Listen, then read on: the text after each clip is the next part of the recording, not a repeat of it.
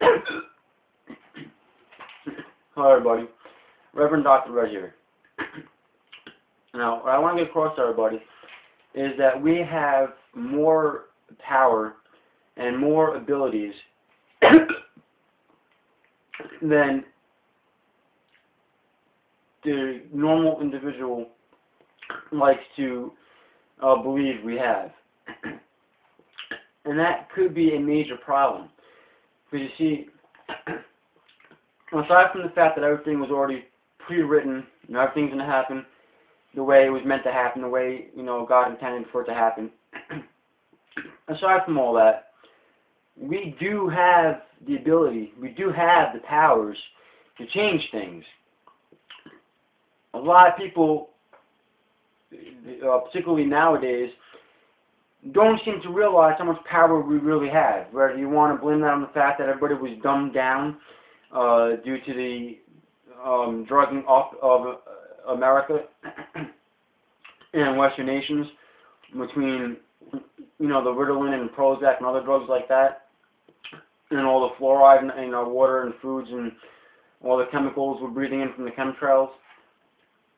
Or if you want to blame it on the mere fact of society, because everybody's trying to say that we're post-Christian or we're post-modern, all these different things that, we're trying to suggest that a lot of what happened back in biblical times was all mere fairy tales and folklore. And a lot of people suggesting that to still believe in any of these things is childish and mere superstition.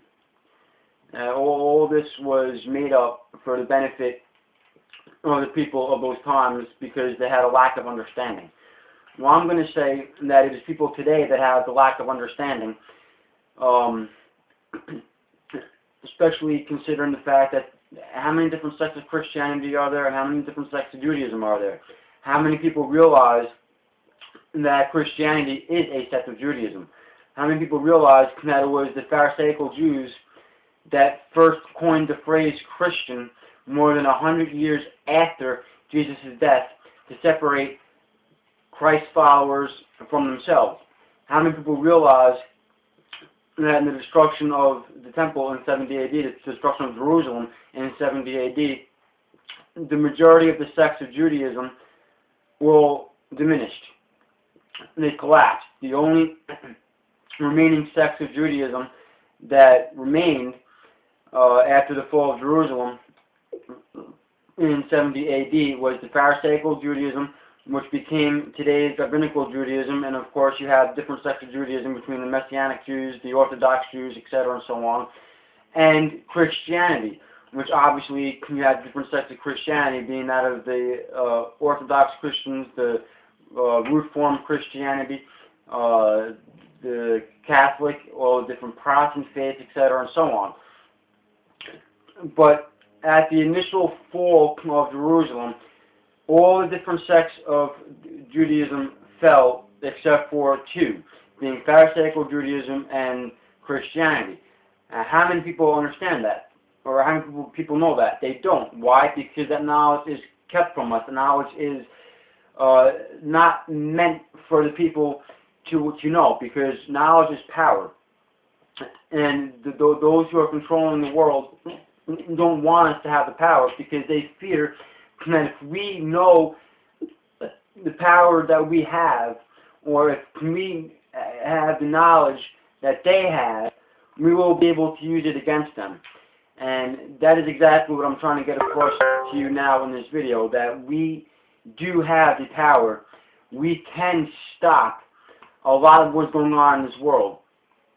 Each and every one of us, see, people misinterpret what Bible prophecy states. Yes, things are, as prophecy states, has to happen as it is stated that it can happen, but we are not to sit back and do nothing. We all have a part to play in this, and we are all to do our part, whether we do it willingly or we do it, against our will, where without us knowing about it, God is going to move us along to do whatever it is our task is that He has for us.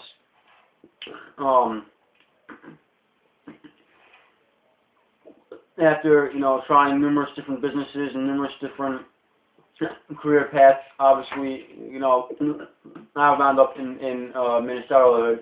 I'm not going to get into that story, though. That's in very first two videos, in my introduction videos on YouTube, as well as on spiritualmessiahministries.org and reverendDrRed.com. I have in text format how I wound up becoming a minister, and you know why becoming a minister was really the last thing from my mind of doing, pretty much up until it happened. Getting back to the point, what they don't want us to know, okay, and the reason why Judaism and Christianity all over the world and now coming to America is being persecuted against, and they're trying to get rid of Judaism and Christianity, is because we are the religions of light. We can shed light into their darkness. And that has been proven scientifically that people who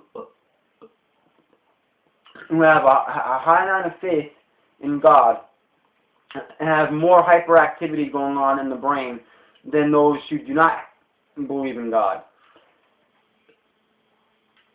So now, if more of our brain is active because we have a little bit of faith in God, you know, what else would we now be capable of? Especially considering the average human in today's time era only uses approximately 10% of the brain. So obviously we're capable of more than what it is we are, you know, doing on a day-to-day basis that we're used to doing. We are capable of more than just, you know, things in the physical realm. And as far as prayer is concerned, that's where I'm going here. Prayer is the most powerful tool. I know some of you are not going to be believing me because not everybody that watches my videos is a Christian or believes in root form Christianity, which is what it is that I preach, because I don't believe in this paganistic Christianity of the mainstream. But if you go to Mark 11, verse 23 to 24, Jesus says, "For verily I say unto you, that whosoever shall say unto this mountain, Be thou removed, and be thou cast into the sea, and shall not doubt in his heart, but shall believe that those things which he saith shall come to pass, he shall have whatsoever he saith. Therefore I say unto you, what things soever ye desire, when ye pray, believe that ye receive them, and ye shall have them." In other words, if you pray for something, you will have it. It's yours. You have the capability to achieve anything, to have anything you want through prayer. Now, where a lot of people get messed up with this is they figure, well, okay, I'm going to pray, you know, everybody says do it in the name of Jesus, so I'm going to pray in the name of Jesus. And they're going to pray for a material item, or they're going to pray for a lot of money, or whatever. Maybe they have they're sick and they're trying to cure themselves of cancer by praying.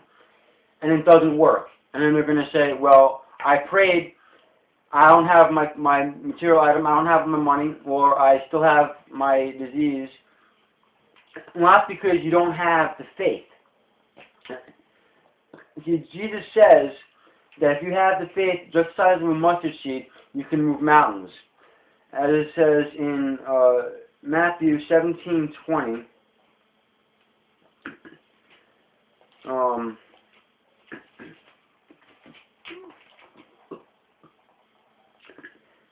Because of your unbelief, for verily I say unto you, if ye have faith as a grain of mustard seed, ye shall say unto this mountain, Remove hence to yonder place, and it shall remove, nothing shall be impossible unto you.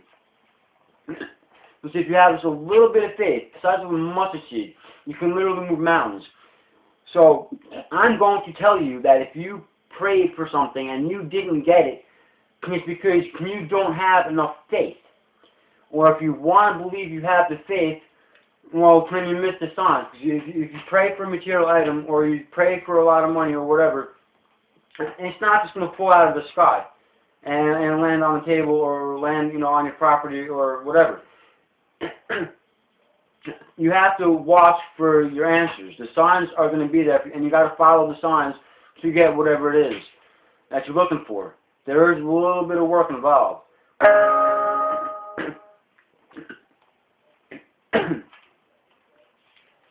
Now, just to further prove my point, we're going to now go to Matthew 14, 22 to 31,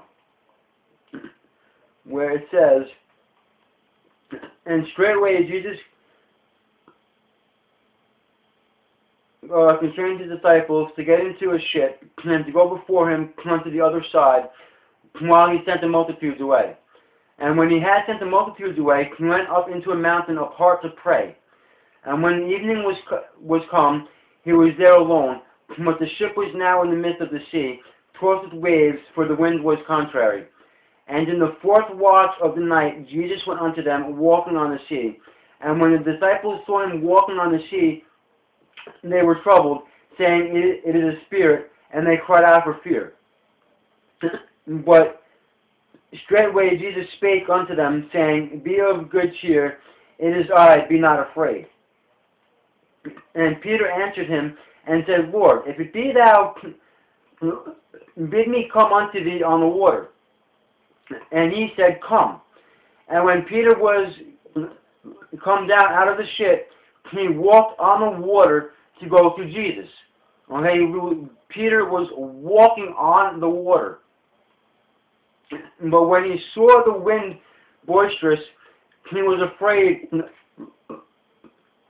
and beginning to sink, he cried, saying, Lord, save me.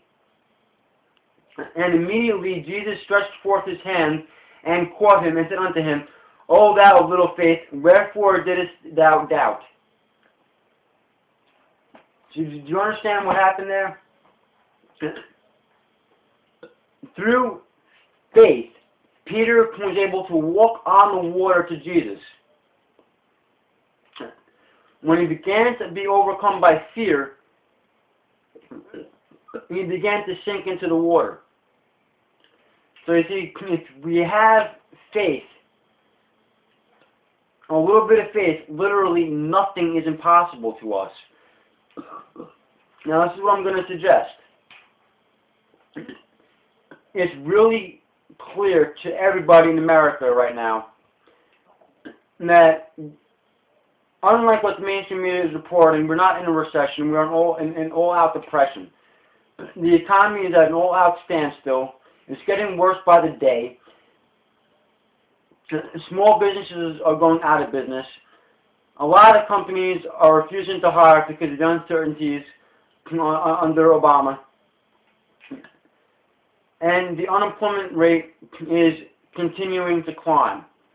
They're falsifying numbers because people are either refusing to continue looking for jobs, or they're falling off the unemployment rolls. That doesn't even necessarily, count as, well, unemployment is going down.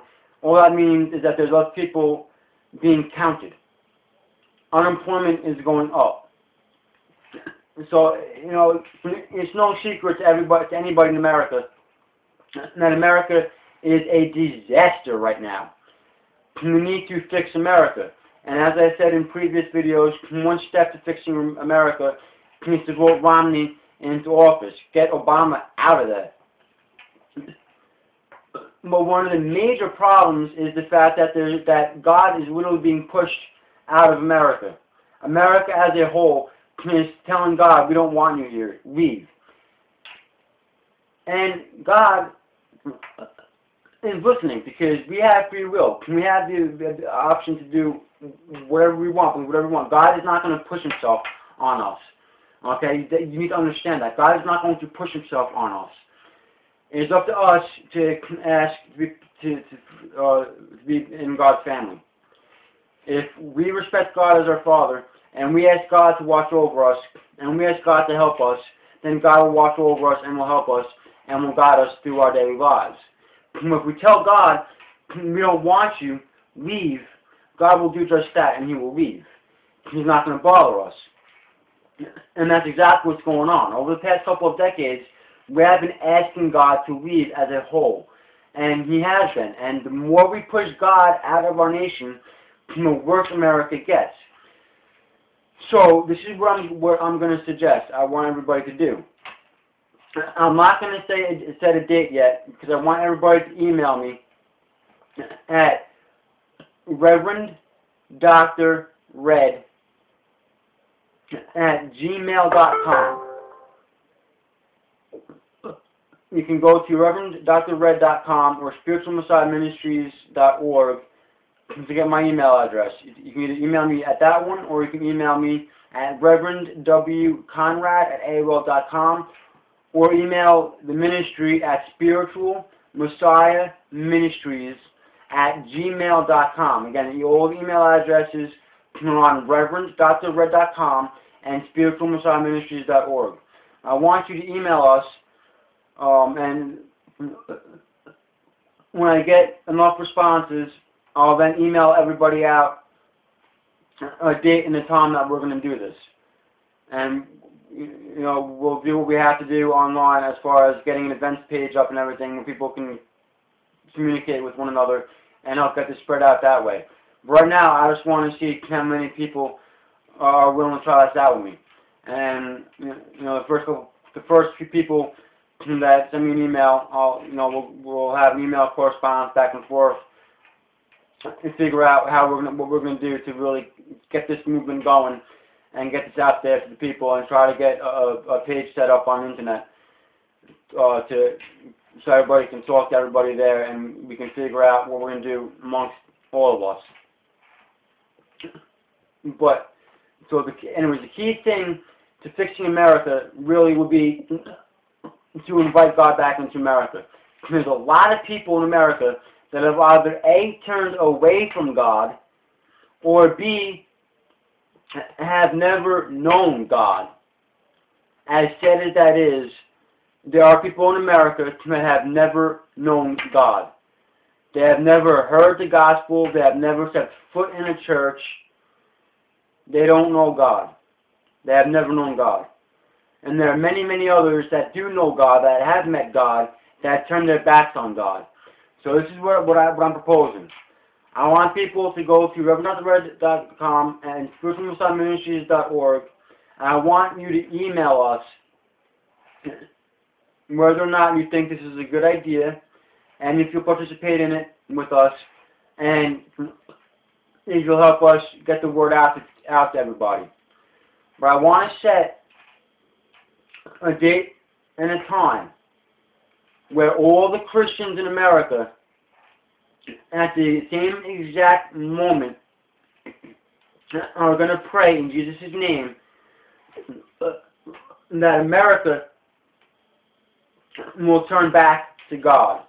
And all those in America that don't know God will get to know God and learn of God and start walking with God in their daily lives.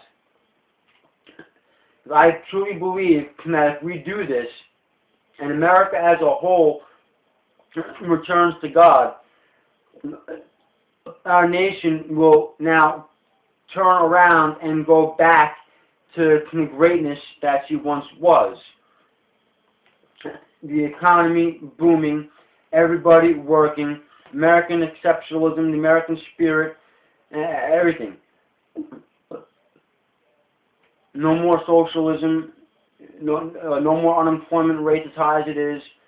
All the problems that we're going through today will be gone, because now we're going back to God, as our founding fathers originally wanted for us, and originally established this country on Christian values and Christian morals. And my proposition is that we have a day of prayer where all the Christians in America, at the same moment, on the same day, pray for this to happen. Because if you think about it, if just one individual, if just you alone, with the faith of a mustard seed, can literally pluck a mountain off of where it sits and move it somewhere else, then if you get all the Christians in America to pray for the same thing at the same time, where we all feel it in our heart, we all really want this, and we all have the faith, then, and if one of us can move a mountain singly, then together we should be able to move America. And that's what my goal is, to move America. To move America back to God, and to bring America back to the greatness that she once was. No more crime, no more race riots, no more racism, especially not to the extent that it is today.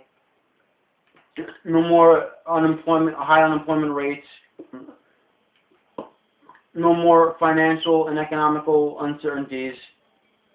You know, back to the time when we were stable, we had a powerful military, and we didn't take anything from anybody or any other nation.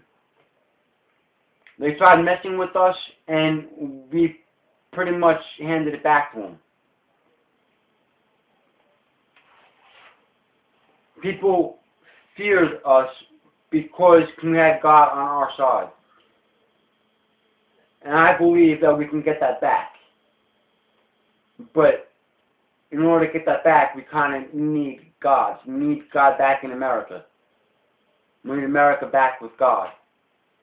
So that's what my proposition is. And all the Christians in America, on the same day, at the same time,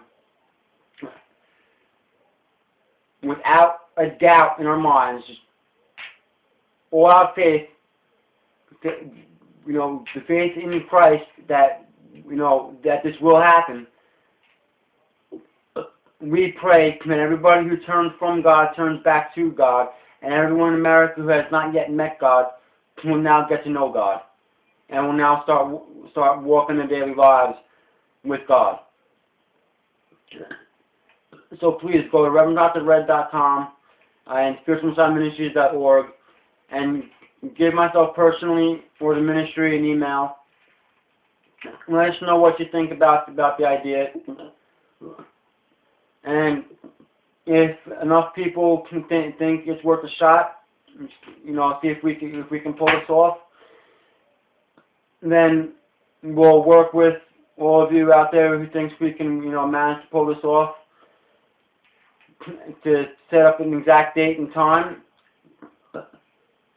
get a page up there on the internet to help promote it, and you know, we'll get a prayer together, and on whatever day, whatever time it is that we decide on, we will do this. And I believe that it will work. But all of the Christians in America across denominational lines need to come together to do this. We need to pray together for this. We need to let God know that just because the government, just because the secularists in this country don't want him here, that we do. We need to let God know that we want God back in America. And I really do feel that if we come together collectively and we all pray at the same time, on the same day, God will hear this big shout coming out of America, begging for him to come back to America. And he will listen. He will come back. That is what I truly believe. Because Jesus does not turn his back on his brethren. The Father will not turn his back on his children. If we ask him for help, if we ask him to come back and help us out, he will. But we need to let him know that we want his help. We need to let him know that we want him to come back to America. So give me and the ministry an email. Let us know what you think of the idea, and let's get this going. Let's get a date and a time picked out, and let's get this prayer going. Let's get God back in America, America back to God, and let's show the world that not only is God real, and not only will God stand by His people, but everything that the prophets and the ancient Christians did throughout time wasn't folklore and fairy tales. It's all true. And we still have the ability. Why do we have the ability? Because Jesus gave it to us via the Holy Spirit. If you have the Holy Spirit in your heart, you have the ability. If you have faith in Christ, you have the ability. We have the power. We have the power to change America and to change the world. We have the power to bring peace and to bring unity to this world. So let's do it, starting with America. The emails are at ReverendDrRed.com, spiritualmessiahministries.org. There's two separate emails that come to me personally, and then there's the ministry's email. Give us an email, let us know what you think, and let's get this going. Like I said, I'm not going to pick out a date or time yet until I see how big this is going to be. I want all of you to help me determine what the prayer is going to be and what day and time we're going to do this. I want all of you to help me and Spiritual Messiah Ministries determine that. The bigger the response, obviously, the sooner we can do it, because I want as many Christians involved in this as possible. The louder our voice is, the quicker the response will be.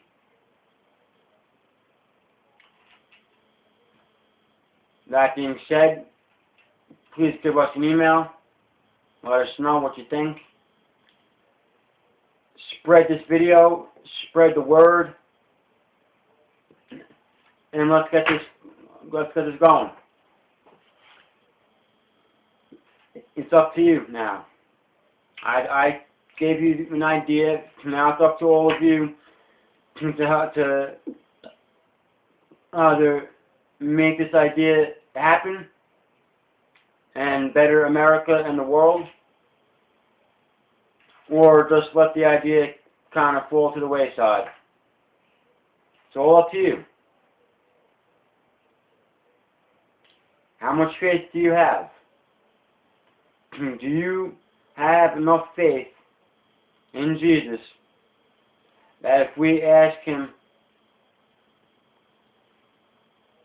to help us restore America, that He will listen and help us restore America? If you have faith in Jesus, respond to us via email, spread this video, and let's get this ball on the road. If you don't believe Jesus will respond to our prayer and help us, then you don't have faith in Jesus at all. It's that simple.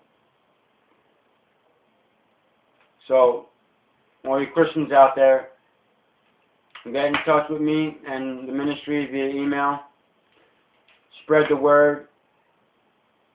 And let's get a date and a time chosen for this nationwide day of prayer to restore America. I know it's been tried in the past, and the only reason why it hasn't worked, in my opinion, is because people have tried this in the past, to my knowledge, have all been multi-faith, interfaith. So you have this crowd praying to Jesus, this crowd praying to Buddha. You know, there's only one true God. which is why I'm directing this video and this prayer strictly to the Christians. We're going to pray in the name of Jesus Christ. We have to have the faith. Obviously, somebody who believes in another faith is not going to have the faith in Jesus Christ. You know, you got to have faith in Jesus Christ for this prayer or any prayer to really work. If you don't have the faith, the words are meaningless. You got to have the faith. We do have the power. Through our faith in Jesus, we have the power. Now, it is up to all of you to prove to the world that we have the power and that we are going to restore America with the help of Jesus. Because He will respond to us. We just got to ask Him. That being said, I don't want to repeat myself without emailing myself in the ministry or if I have to spread this video, so I'm not going to repeat that again. So I'm going to thank you for watching. I will see you in the next video. Again, the websites are ReverendDrRed.com and spiritualmessiahministries.org. God bless.